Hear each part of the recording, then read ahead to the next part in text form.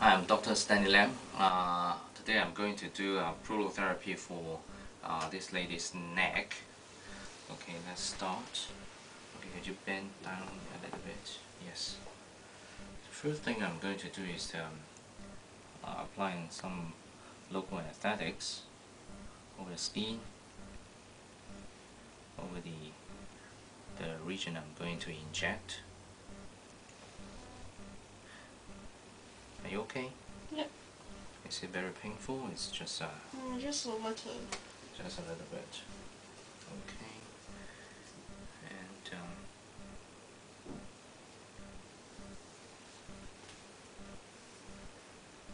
And the marking I draw is corresponding to the interspinal space.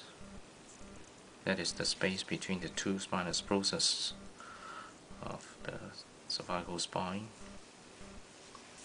And these are the facet joints. Okay. After applying local anesthetics, and then we start using these. You bend down a little bit. Yes, good. Okay. For applying local anesthetics, I'm using just a 30 gauge 1-inch needle. That is very small, even smaller than what you get when having a vaccination. When, for example, your flu shot. Are you okay? Yep. Okay. This is the spine C2 spinous process. That is very important because all the suboccipital muscles are attached here, and if this part is having problem because some, for example, the tendon injuries, ligament laxity, tendon laxity, and then people a lot of time are presented with chronic neck and head pain, and we also have giddiness or dizziness or vertigo. Is due to the neck because of the loosening of this cervical spine, and it's very easy for the C2 to get out of alignment and on top of a C3, and that creates a wrong false sensation to your brain that oh, the head is always out of alignment and it's always not in the correct position.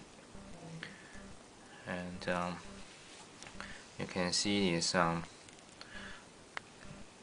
prolotherapy can be done very quick, and it's also well tolerated. Are you okay? Yep. Okay.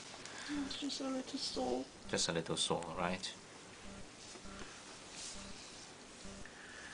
Okay, I finished the spinous process, and this is the facet joint.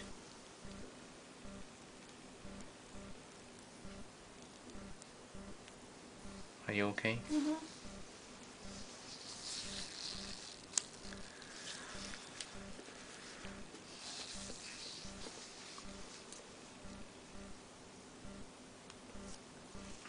Okay. I may need to change to a longer needle because the facet joint is usually quite deep. This is a 25 gauge 2-inch needle. Yes, right now I can touch the facet more easily. And then the technique is always hit bone and inject. Okay, that is the facet. Are you okay? Yep.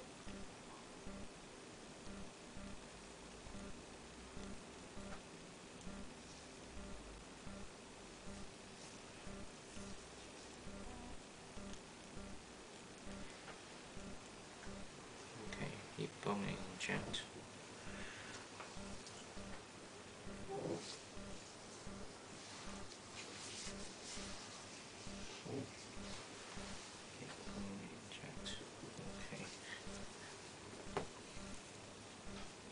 So this treatment is very good for those patients with whiplash injury,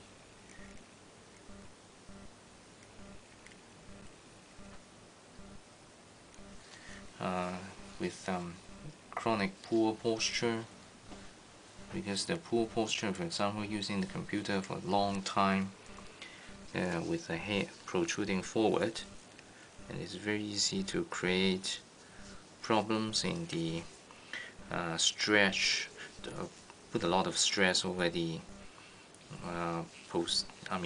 the back and the neck, especially the posterior, the back of the neck, with those ligaments become very loose. In the medical term is lax, and with this laxity, the patient is easily get the cervical spine out of alignment. Are you okay? A little pain. A little. Okay. And then that's the injection, the prolotherapy to the cervical spine. Okay.